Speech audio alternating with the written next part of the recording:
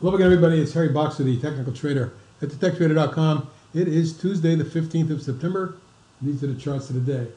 Damn good day on Wall Street today. Markets rallied all day. Only the last hour they pulled back a little bit, but I like the way they closed. I like the way a lot of our stocks acted. Let's take a look at some old ones and some new ones. ACET, which we mentioned over the weekend, has had nice follow-through inside day on Monday, and a nice pop follow-through day on Tuesday, up near 30 at one point, closed at 28.87, up 170. That's 6.25%. Volume was a solid 455,000, which is a lot for that stock. If you take a look at the overall structure of the pattern on a 2-day basis, you'll see the stock's been in an uptrend. Here's a weekly chart. Long uptrend from the 4.5, 5 lows all the way up into the high 20s. Looking at a long-term picture, these are all-time highs.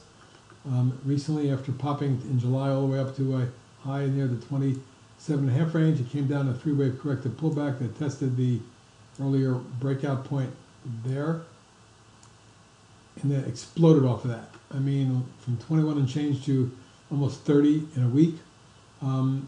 Yes, it broke out over key double top yesterday, and we may see a follow-through. Looking at the longer-term chart, let's see, mid-channel line is right in here, about the 30 and a half range. So we could see a little pullback consolidation, but I think that would be a setup. I think eventually we're looking for mid-30s and even mid-40s down the road. This looks very good. Technicals and volume look good. Let's see what we get going forward. Swing trade ADXS acting great, up 4 days in a row, 6 of the last 7. In particular, volume picking up 3 days in a row as well. Today it popped $1.64, 9.2% on almost 3 million. And with a high of 28.88, it did pull back late in the day on profit taking after reaching near resistance right in that zone. But I still think the stock has more to go. My targets are now near 24 and then all the way up near 30 again.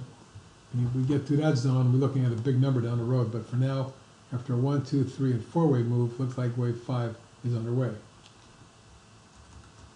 Up next is AXGN, which recently popped here from the beautiful wedge. Low volume ebb. Today was a breakout day. Look at that wedge. Exploded for 13.8%. That was a 68-cent gain. 1.16 million. That's the biggest volume we've seen since December, largest of this year. Looking at a 2-day chart, you'll see that multiple highs up in that zone. Back in 2013, it did spike all the way up to 6 1/4. I suspect that with today's high at 5 3/4, we could get that stock up to that 6 1/4 level short term, and that would be my certain test. If we can get through there, we may see a $7 or $8 stock. EXL looks poised to pop. EXEL. After coming down, forming a left shoulder head and a right shoulder, we have a bit of an inverse head and shoulders. We're right at the neckline. Today, it popped through the declining tops line, and we're right at the neckline.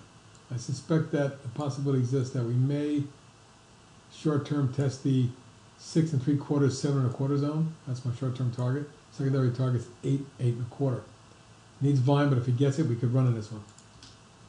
GWPH with some strong drug news today, as the stock exploded, opening 116.52, jumping to nearly 121, pulling back and settling in at 115, up 8.10 or 7.5%, 1,000,006 traded.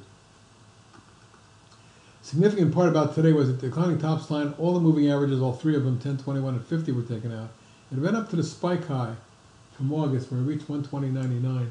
Today's high 120.94, so nearly an exact double top, and it did pull back. Watch the 50-day moving average now, which comes in about 112.42. But that's support between a 111 and 112.5. I suspect we may get some follow through, and if we do get to 121, look for the stock to run up to the 130.35 zone for a retest of the old highs. And that would be quite interesting. Let's just say something up in this zone here. Right there. ITEK. Well, I was looking for the breakout across the declining tops line. We got that today. I wanted to see it through the prior high. We got that today. It closed above it too. I'm looking for a run at the prior high up around the 16.40-45 range next, right there. If we get through that, the old high up around just under 20, or is it at 20? 1945. So looking for 16.5, and let's call it 19.5. On this one, not enough volume today to make me think it's had a definitive breakout, but let's see if we get a follow through tomorrow. LXRX, also the rising wedge broke to the top today, but it did not break through the resistance zone.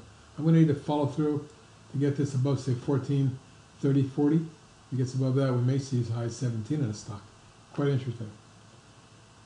And Maxwell, big day today, announcing a deal with the U.S. Automotive company, I believe it was General Motors. Stock popped out of the falling wedge and exploded for 18% or on 1.9 million. Good volume. At this point, I'm looking for a test of 6 3/4, 7. We get through that, I'm looking for 8 1/4, half. PAYC broke out of the wedge today, popped $1.84, almost 5%. Volume picked up to the best in about 4 weeks. I'm looking for a retest of the recent highs up here around 41.5. That could happen early tomorrow. We get through that, look for mid-channel number around 45.6. Eventually, 55.60 could be in play. Sucampo, coming out of a wedge itself, not a huge volume, but a million share traded, was up nearly a point, or 3 3/4%. Let's see if we get a follow-through. Right now, resistance on Sucampo, 27.5, and then the old high at 29.25. We get through that, looking at a potential mid-30s on Sucampo. Seattle Genetics, strong spike up from the 40 low to 48.83 high just in 4 sessions. We're at resistance here from this high at 49.08. We get through that, we're going to test the old multi-year highs at 52.33. Which actually is that all-time highs. Let's double check that. Not quite. Back in early 2014, we reached 55.8, 50, almost 56. So the resistance is at about 52 and 56. Those are my targets. But I'd like to see a pullback retest consolidation and a hold of about 45.25. If you can set up a consolidation for a few days, you may get a run on this one. Sarepta, really, really nice pattern. Explosive move flag, pop, pull back and test, test, test, test, but in a nice orderly rising channel. Today, the top of the channel may be challenged at 39.40. In the next day or so, we should see that. And then I'm looking for 46. TRBN with the big pop and wedge broke out yesterday. A bit of a follow through today, but a nice close above that the prior close. Only 28 cents, but still, if we can get follow through and take this above 12.35, we could see $14, $15 stock very quickly. And lastly is Weight Watchers, which I believe turned a corner after breaking this trend line, and then after backing and filling in this range with a minor falling wedge here. Today pop broke out with a breakaway gap, trading 4.1 million up 14%. Now if we get a follow through here, I'm looking for a move to 8 3/4. Beyond that, about 10. And that's it for tonight, everybody. Have a good evening.